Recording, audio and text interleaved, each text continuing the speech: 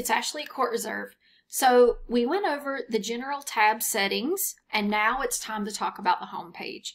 You can almost think about the home page as the welcome page and the anonymous sales and marketing page that we had previously in CourtReserve. You are going to design rows, and you are going to attach those rows to different pages. So pages are made up of rows, and depending on who you want to see those rows depends on all of the settings that we're going to do here. So you can see I've made several rows. Here are the names of the rows. You can actually drag and drop these rows in order.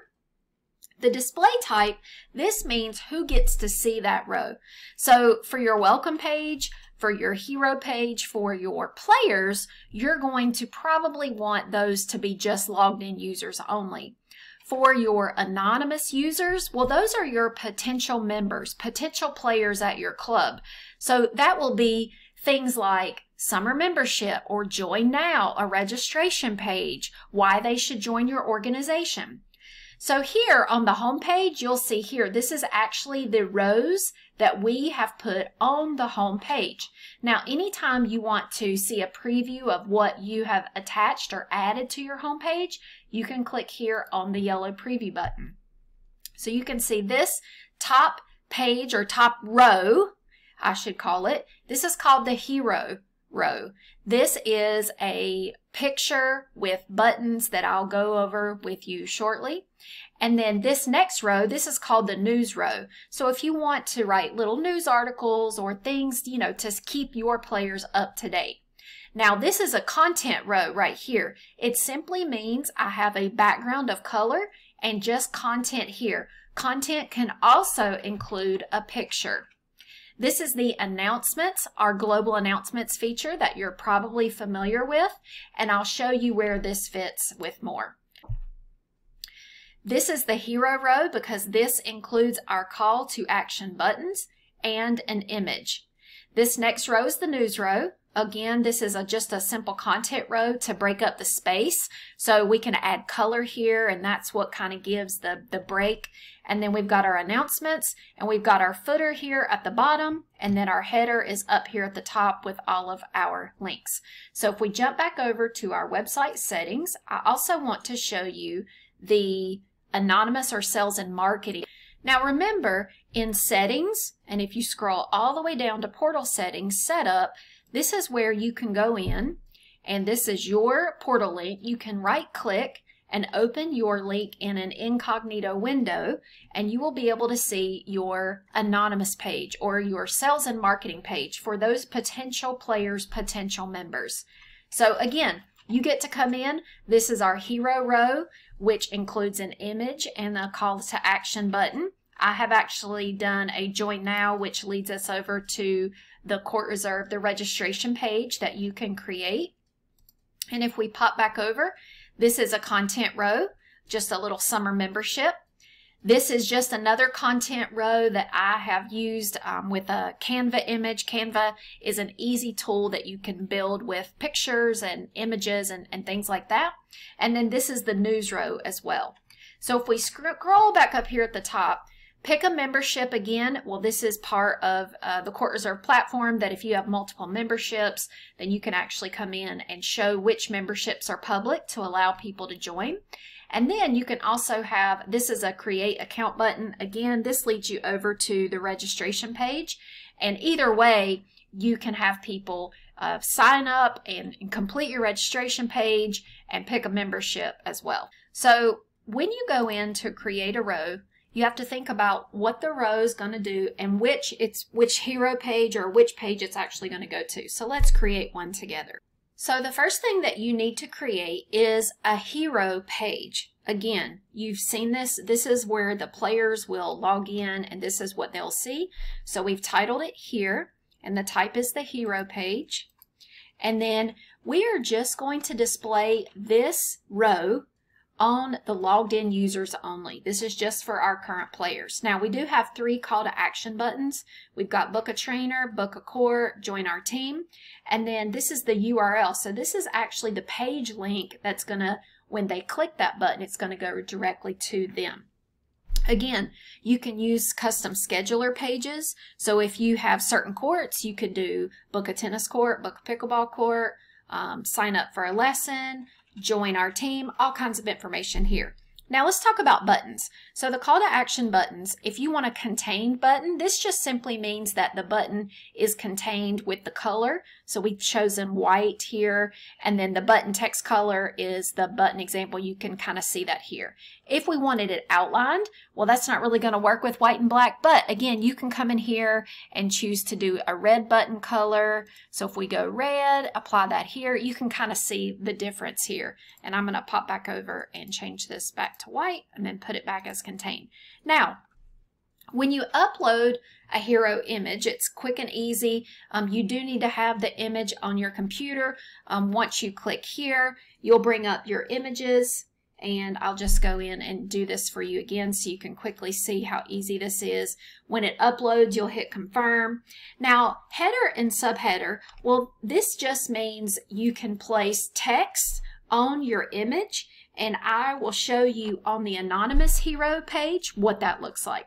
So we're going to quickly go back to website settings. So once you've created your hero page for your logged in players, then you can click on the preview button, and you can see here I've got my hero image at the top and my 3 call to action buttons. Okay, now you can actually click on those as I just did, but we can actually jump over to the player portal, and you can see those 3 call to action buttons here. We've got book a trainer. This just leads me over to information about our trainers at our organization. And then book a court. Again, you can use your custom schedulers, but these can be any call to action buttons, or you don't have to use them at all. So let's pop back over. Now, we also, if you allow new players or new members to join your club, well, we also need a hero page for those anonymous users as well. So again, I've come in and titled it. It's a hero page and my anonymous users only. I'm just doing one button, one call to action button here. Here's my image. And then here I've included a header and a subheader. And the divider just means it divides the information, these 2 text fields here. And I'll show you what that looks like when we go back over to our anonymous page. So this is the anonymous hero row. And you can see here the image, and then this is the header, this is the divider, and then this is that subtext with that 1 call to action button. So now that you have the top of your pages, now you can choose what to add to the rest of your page. So again, if you'll look here on the home page, we've got some are for the anonymous pages, or for those people, that players that don't, they're not a member of your club yet.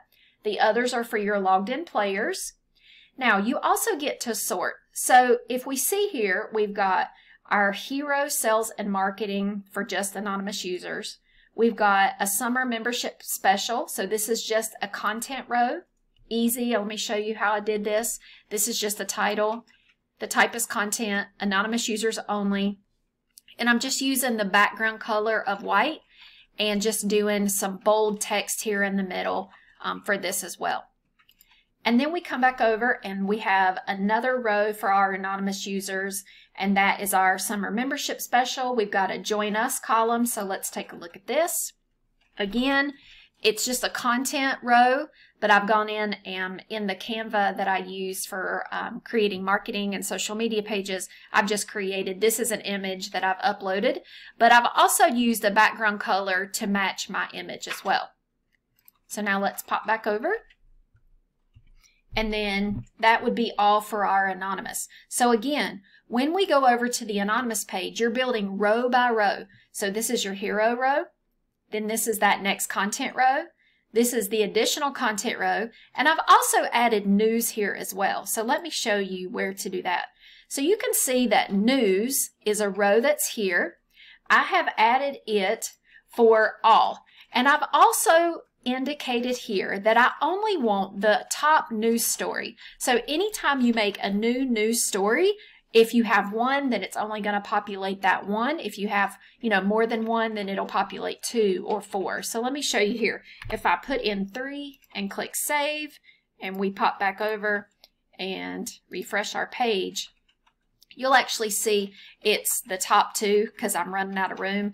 And if we click view more, then it would take us to the news page and you could read 3 news stories. Anytime you create a row, whether it's here when you click the green create, or whether you create it on the row tab, if you want it on the home page, you have to click add and put on the home page. Then you can also sort how you want it to preview on that page. Again, if I click my row tab, you can see all of the rows I have created. You can edit and delete them. Again, if we're talking about our home page, let's also review what we're showing to our logged in players. So we've got our hero page here, or hero row, and then we've also got content for personal training here for logged in users and announcements as well. So if we go to click on our player portal, here's our hero row with call to action, our news stories, because remember we changed it to 3, and then this is just a content row. The content row is here, but we also have our global announcements showing here. Now, global announcements, if you come back up to my account and go over to website settings, and if you'll remember in the first video under general, you get to decide if you want your global announcements to be hidden or if you want them to show in the header. And of course the header, we'll talk about that more in another video. But again, when you're looking at your player portal, all of this at the top is your header and all of this at the bottom is called a footer. So we don't want our global announcement to show up in the header. We're just going to show any new global announcement on the welcome page. And remember, the global announcement has not changed. So if you come over to settings and go up to organization settings, over to your global announcement, anytime you make a global announcement, if you want it to show on that welcome page, you need to check this box here. If you create a row for your player page or your anonymous and sales and marketing page and you don't want it on there anymore, if you click delete here, it's just going to delete it off the page. It's not going to delete your row. Your row will still exist here and also still exist over here. But again, it takes it off of that home page so you can continue to keep your content fresh and up to date.